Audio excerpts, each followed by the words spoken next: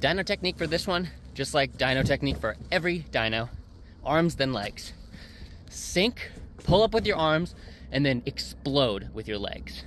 The next lesson is to always shoot past the hold.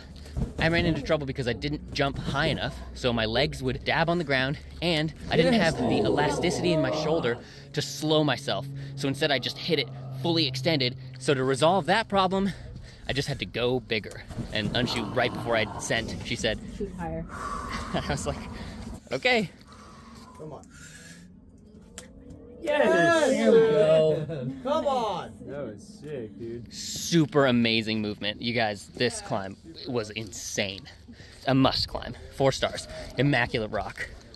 And the other 2 climbs in this boulder are also really good, so like this video on YouTube, we'll probably show you those next.